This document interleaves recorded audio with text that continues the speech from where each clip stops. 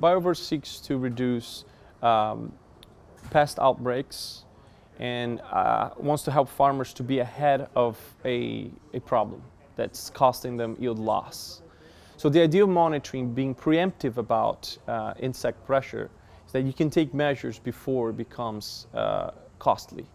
So monitoring and understanding insect population and population dynamics is one way to do that. Also understand the effectiveness of the products that have been applied and used in the field and how that is translating into the next generation of insects that are going to show up in the weeks to come.